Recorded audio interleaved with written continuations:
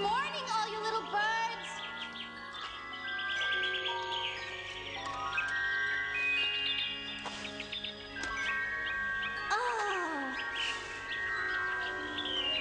Oh, look down there, Patch. It's like a big green and white carpet. And it goes on forever.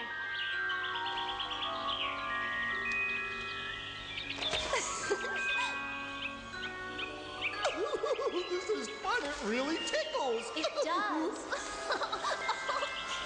When you look at them closely, these flowers really are beautiful. They're so fresh, they smell like springtime. I could stay here all day.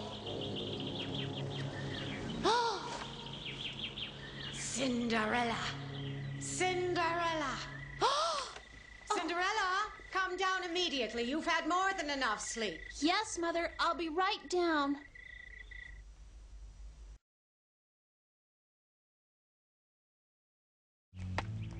You're a very lazy girl, you know that? I'm sorry, I didn't realize I was late. And? And it won't happen again. Fine, you're forgiven this time. But if you want to remain in my house, you had better start taking your work seriously. No buts. Your sisters are already getting prepared for today's contest. I told you yesterday you would need to get up early to help them get dressed. But no, you chose to sleep. Well, I'm giving you one last warning, Cinderella. Now go make our breakfast. Yes, Mother. It will be ready in no time, you'll see. Poor Cinderella. Her stepmother is so hard on her while she gives in to every whim of those two brats of hers. No one deserves to be treated like that.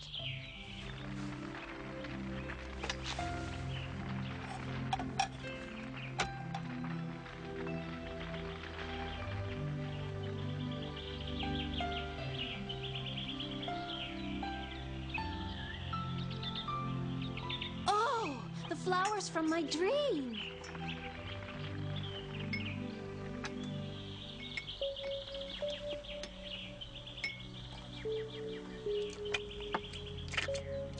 I wonder who's going to be Princess of the Flower Festival. You know very well who's going to win. I know, but I can still hardly believe it. Perhaps I should prepare an acceptance speech. Why would you prepare an acceptance speech for me? But you just said you knew who would win. Didn't you mean me? Of course not. Stop arguing, ladies. Each of you is as beautiful as the other, but only one of you can win. The important thing is that one of you wins that crown today. But you needn't worry, you could beat the competition with bags over your heads.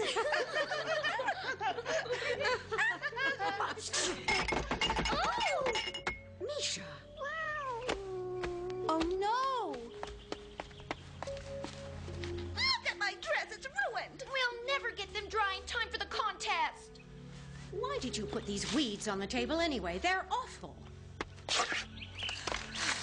Mother, why are you throwing them out?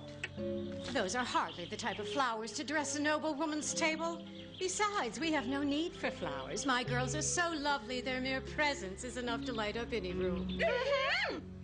Of course, when I say my girls, it doesn't include you. Now, both of you, run upstairs and change your dresses. But that will take too long. We'll just have to be late then. I will not go out in public like this. We'll be fashionably late, even better. But who's going to clean those dresses while we're gone? Oh, I'm coming too? Until this unfortunate incident, I was going to take you. But it's only fair you should clean the dresses, since the spill was your fault. But Misha knocked the vase over. That's enough, Cinderella. My mind is made up. Get those dresses cleaned and have a snack ready for when we return. Mother. Have I made myself clear now? Yes, Don't let me down again, young lady.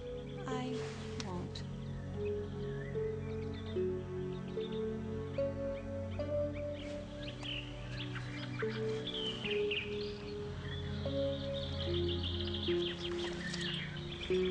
Get up!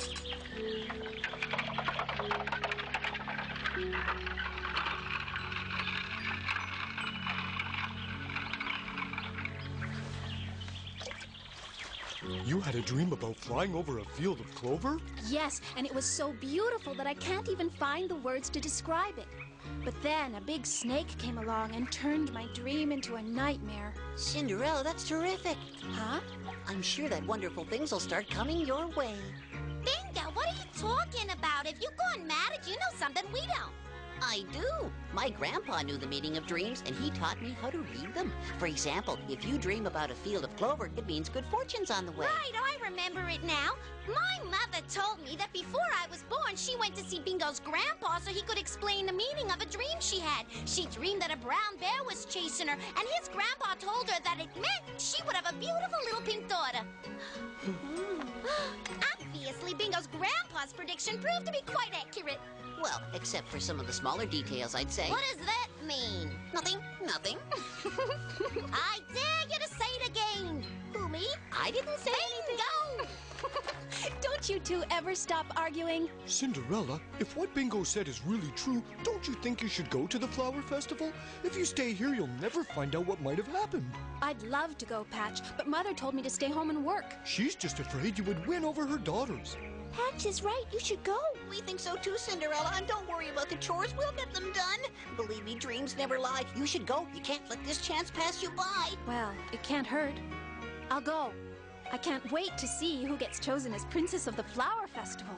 Well, go on then, and you have fun. There, the house is locked. And here's a special crown for our princess. You look absolutely beautiful. Flowers really suit you. As if you were born to be a princess. They're absolutely right, Cinderella. If you entered the contest, I'm sure they'd crown you princess. Thank you for the compliments, Bingo, but my sisters are in the contest, and if I show up as well, they'll know I didn't stay home like I was supposed to. I hadn't thought of that. Sometimes you're so silly, you should keep your ideas to yourself. See you soon!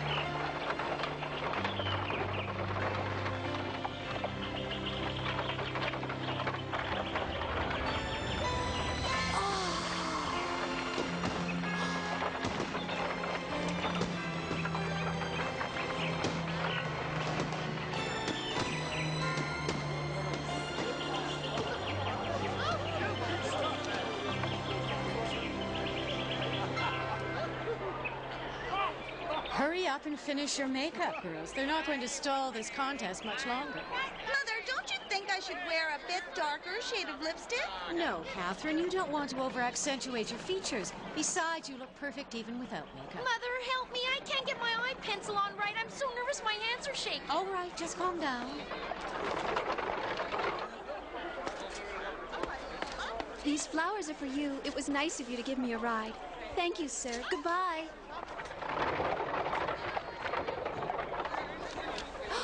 Huh? There, now it's perfect. Come along, Jean. It's time to start. Must have imagined it.